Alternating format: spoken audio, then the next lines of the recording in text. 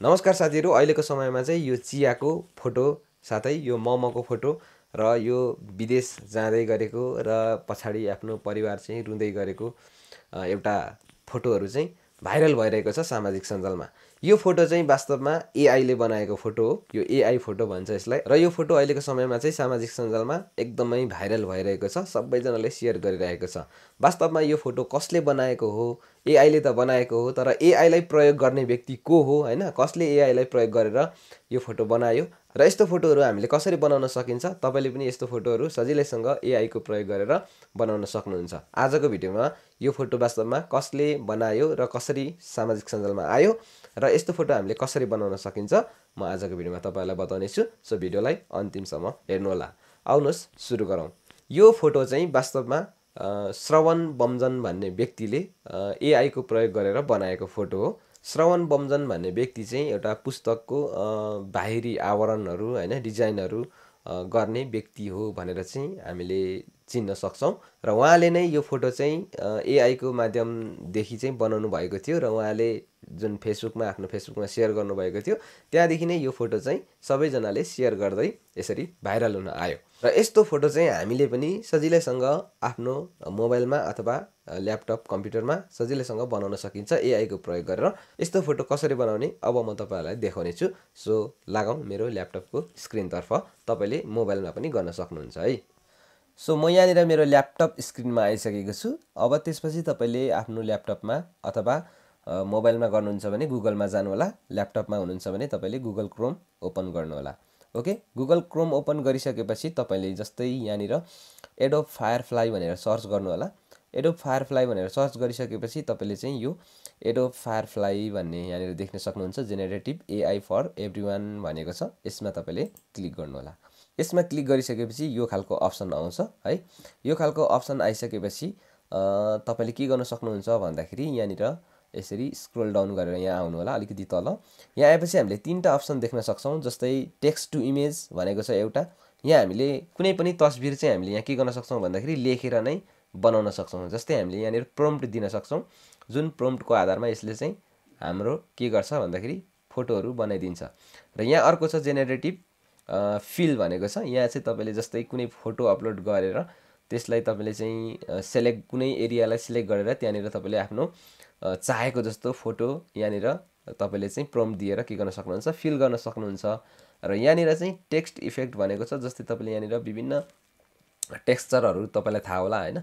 So text इफेक्टहरु तपाईले यहाँबाट बनाउन सक्नुहुन्छ। सो कुन खालको बनाउन चाहनुहुन्छ यहाँ तपाईले जस्ट क्लिक गर्नु होला।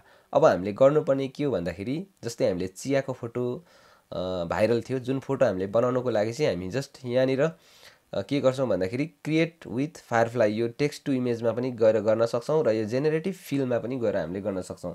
यहाँबाट हामीले एउटा ब्याकग्राउन्ड राखेर विभिन्न कुराहरु हामीले सिलेक्ट गरेर फिल पनि गर्न सक्छौं। जस्ट म यहाँनिर यो टेक्स्ट टु इमेज भन्ने अप्सनमा तल क्रिएट विथ फायरफ्लाई भन्ने अप्सनमा क्लिक गर्छु। यसमा तपाईले पनि क्लिक गर्नु होला। यसमा क्लिक गरिसकेपछि अब यहाँनिर विभिन्न यो फोटोहरु अरु व्यक्तिहरुले बनाएको फोटोहरु यहाँ आउँछ है। यसरी तपाईले यहाँ हेर्न सक्नुहुन्छ। यो चाहिँ एआई द्वारा बनाइएको फोटोहरु छ। सो अब तपाईले यहाँनिर प्रम्प्ट भन्ने अप्सन छ। Describe the image you want to generate भनेको छ। तपाईले कस्तो फोटो चाहिँ जेनेरेट गर्न चाहनुहुन्छ तपाईले यहाँ डिस्क्राइब गर्नुपर्ने हुन्छ। एउटा प्रम्प्ट दिनुपर्ने हुन्छ जुन प्रम्प्टको आधारमा यसले चाहिँ फोटो बनाइदिन्छ। जस्तै मैले अब यहाँ क्लिक गर्छु। यहाँ क्लिक गरेर चाहिँ म के गर्छु भन्दाखेरि मोमो फुड ल यहाँनिर हामीले प्रम्प्ट दिन चाहिँ जान्नुपर्ने हुन्छ है। जे पाए त्यही हामीले प्रम्प्ट दिँदाखेरि चाहिँ के हुन्छ भन्दाखेरि यसले राम्रोसँग फोटो जेनेरेट गर्दैन। तपाईले राम्रोसँग प्रम्प्ट दिनु जान्नुभयो भने चाहिँ यसले राम्रै फोटो के गर्छ जेनेरेट गर्छ। सो मलाई पनि त्यति राम्रो प्रम्प्ट दिन आउँदैन हैन। तपाईलाई राम्रोसँग प्रम्प्ट दिन आउँछ भने चाहिँ यहाँनिर एकदमै राम्रो फोटोहरु बनाउन सक्नुहुन्छ। जस्तै मैले यो मोमो फुड भनेर प्रम्प्ट दिएँ। सो यहाँनिर जेनेरेटमा क्लिक गरौँ। जेनेरेटमा क्लिक गरिसकेपछि यहाँ देख्न सक्नुहुन्छ लोडिङ हुँदैछ। केही टाइम लाग्छ हैन। यहाँ केही टाइम लाग्छ। सो त्यसपछि यहाँ फोटो आउँछ। यो 4 वटा फोटो आउँछ। 4 वटामा तपाईलाई कुन ठीक लाग्छ तपाईले सिलेक्ट गरेर डाउनलोड गर्न सक्नुहुन्छ। त्यसलाई फेरि मोडिफाई पनि गर्न सक्नुहुन्छ हैन। त्यसपछि तपाईले सेकेन्ड अप्सन पनि के गर्न सक्नुहुन्छ चुज गर्न सक्नुहुन्छ। यहाँ आको 4 वटा मध्ये कुनै मन परेन भने फेरि रिफ्रेस पनि गर्न सक्नुहुन्छ, अर्को खालको फोटो आउँछ। यहाँ देख्न सक्नुहुन्छ एकदमै राम्रो मोमोको फोटो आइसकेको छ। ल देख्न सक्नुहुन्छ यहाँ विभिन्न खालको अप्सन आइसकेको छ। अब यो चारवटा मध्ये तपाईलाई कुन ठीक लाग्यो हैन, त्यो तपाईले चाहिँ युज गर्न सक्नुहुन्छ। अब यताबाट तपाईले चाहिँ यो एडिट पनि गर्न सक्नुहुन्छ। यहाँ अप्सन छ एडिट गर्ने अप्सनहरु है। एक्सपेक्ट रेसियो तपाईले रेसियो सिलेक्ट गर्न सक्नुहुन्छ। कन्टेन्ट टाइप यो विभिन्न तपाईले यहाँबाट हेरेर के गर्न सक्नुहुन्छ, एडजस्ट गर्न सक्नुहुन्छ है। त्यसपछि अब यहाँ रिफ्रेस गर्नुभयो भने फेरि अर्को खालको फोटो आउँछ है त। तपाईलाई कुनै यो मन परेन भने फेरि अर्को खालको आउँछ।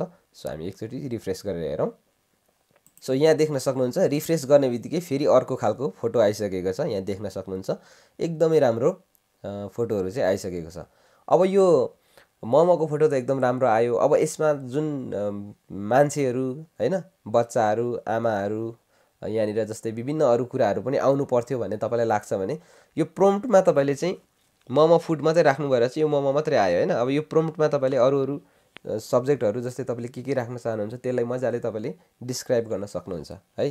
त्यसरी आउँछ। जस्तै मैले अब यहाँ अर्को एउटा दिन्छु है। Flying kite, blue sky background, freedom, sunset, flying at ducks. ल यो प्रम्प्ट मैले दिएर यहाँ के गरेँ, जेनेरेटमा क्लिक गरेँ है त। यसरी लामो तपाईले चाहिँ एउटा प्रम्प्ट दिन सक्नुहुन्छ है। यसरी प्रम्प्ट दिन चाहिँ तपाईले जान्नुपर्ने हुन्छ। प्रम्प्ट दिन निकै गाह्रो कुरा हो। तपाईले यो प्रम्प्ट कसरी दिने भन्ने कुराहरु पनि सिक्नुपर्ने हुन्छ है त।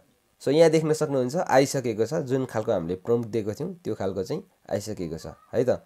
यहाँ देख्न सक्नुहुन्छ यो विभिन्न अप्सनहरु यहाँनिर छ। सो तपाईले यसरी हेर्न सक्नुहुन्छ। सो तपाईले यसरी यहाँनिर गर्न सक्नुहुन्छ। अब यहाँ रिफ्रेसमा गर्नुभयो भने फेरि अर्को खालको पनि आउँछ है त। त्यसरी नै तपाईले गर्न सक्नुहुन्छ। यो चाहिँ भयो एउटा जेनेरेटिभ टेक्स्ट टु इमेज है त। अब अर्को छ, हामी यता जान्छौं, के गर्छौं भन्दाखेरि एकचोटी ब्याक गर्छौं हैन, फेरि ब्याक गर्छौं, फेरि ब्याक गर्छौं। र यहाँ अब मैले अघि भनिहाले यो चाहिँ टेक्स्ट टु इमेज हामीले हेरिसक्यौं। अब यहाँ जेनेरेटिभ फिल भनेको छ। यसमा चाहिँ हामीले के गर्न सक्छौं भन्दाखेरि यसमा चाहिँ हामीले सिलेक्ट गरेर कुनै पनि एरियामा के गर्न सक्छौं, चेन्ज गर्न सक्छौं। जस्तै मैले यहाँ क्रिएट विथ फायरफ्लाई भनेर सिलेक्ट गरेँ, क्लिक गरेँ।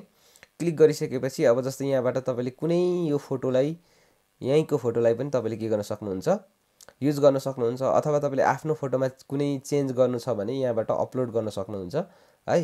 यहाँबाट अपलोड गर्न सक्नुहुन्छ। अब जस्तै मैले यहाँनिर यही फोटो सिलेक्ट गरेँ मैले चाहिँ है। यो फोटो सिलेक्ट गरिसकेपछि अब यहाँ विभिन्न अप्सन छ। जस्तै तपाईले अब यो एरियामा तपाईले के राख्न चाहनुहुन्छ। जस्तै यहाँनिर एउटा र्याक राख्न चाहनुहुन्छ, अथवा फुल राख्न चाहनुहुन्छ यहाँनिर, अथवा तपाईले टेबल राख्न चाहनुहुन्छ, अथवा कम्प्युटर आइकन विभिन्न राख्न चाहनुहुन्छ। जस्तै यहाँ त्यसको लागि अब हामीले के गर्ने भन्दाखेरि जस्तै ब्याकग्राउन्ड चेन्ज गर्न चाहनुहुन्छ पुरै भने यो ब्याकग्राउन्डमा क्लिक गरेर पनि ब्याकग्राउन्ड चेन्ज गर्न सक्नुहुन्छ हैन। अब जस्तै यहाँनिर केही इन्सर्ट गर्नु छ भने जस्तै मैले यो यति एरियालाई के गरेँ, सिलेक्ट गरेँ है त। ल यसरी सिलेक्ट गरेँ। सिलेक्ट गरिसकेपछि अब हामीले यहाँ प्रम्प्ट दिनुपर्ने हुन्छ। Describe the image you want to create भनेको छ। यसमा हामीले के गर्छौं भन्दाखेरि ROSE रोज भनेर लेख्यौं हैन। फुल चाहिँ म यहाँ राख्न चाहन्छु भने जस्ट मैले देखाउनको लागि तपाईलाई गर्दैछु है। ल देख्न सक्नुहुन्छ यहाँनिर फुल आइसकेको छ।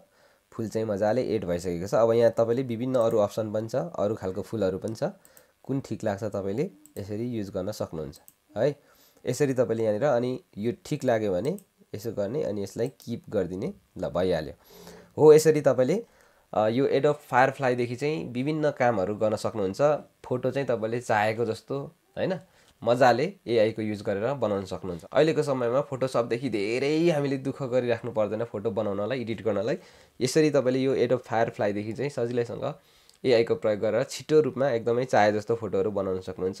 र फोटोशपमा पनि एउटा फोटोशप बेटा भर्जनमा चाहिँ के छ भन्दाखेरि यो अप्सन छ यहाँनिर, त्यहाँनिर जस्तै यसरी नै प्रम्प्ट दिएर विभिन्न सब्जेक्टहरु हामीले ल्याएर राख्न सकिन्छ। सो ओके साथीहरु, आजको भिडियोमा यति नै। भिडियो मन पर्यो भने लाइक, कमेन्ट एन्ड शेयर गर्न नबिर्सनु होला। नेक्स्ट भिडियोमा फेरि पनि भेट्ने छौं। तबसम्मको लागि गुड बाइ।